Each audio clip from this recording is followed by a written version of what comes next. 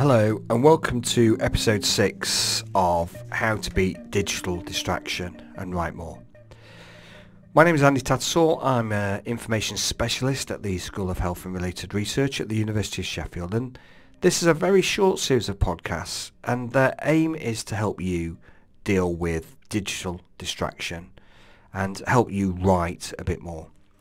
So this next episode here is how to beat digital distraction by leaving your desk. It's a very simple premise to do, and quite simply, if you did leave your desk, probably you would quite easily cut out the digital distraction. But productive writing can happen if you do show the right amount of willpower, and one option is to declutter the virtual and physical space, is to just move away from your desk to somewhere else.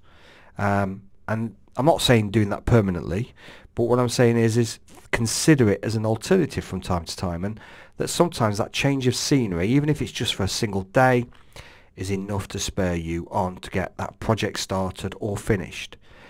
If you have a lot of reading to do, then maybe take yourself off to the quiet areas in your university library and turn off your phone, leave your laptop alone, put it away, and just focus on the reading. And if that works for you, then find a space that offers a nice view of the outside world, and preferably one that looks at nature.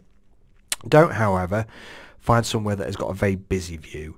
If there are lots of people and activity, you might just find yourself people watching rather than getting on with the task in hand. If your task includes assessing students' work or undertaking peer review, again, take yourself away from your desk. Grab a nice drink, a pen, and the work, and just take it away from your desk, and don't worry that distraction will come calling because you've taken yourself away.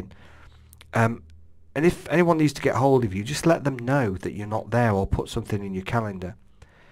If you assess student work using such as Turnitin and you're a member of staff, then I suggest you would use the app, because this is a really great way to leave student feedback. And you can leave quick marks, you can use the rubric, you can leave audio feedback, which is all really good, and you can do this in a nice comfortable space and focus on that job and cut out various things such as email and other distractions.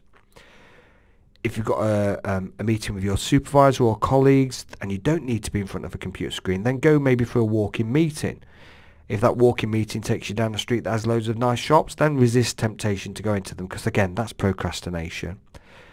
But the main thing to consider here is that you're not always tied to your desk necessarily.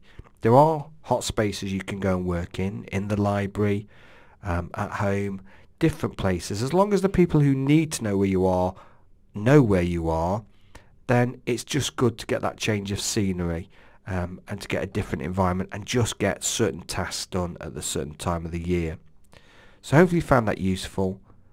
My name is Andy Tattersall, and thanks a lot for listening to this podcast. There are more in this series, and you can find details on the image attached to this podcast.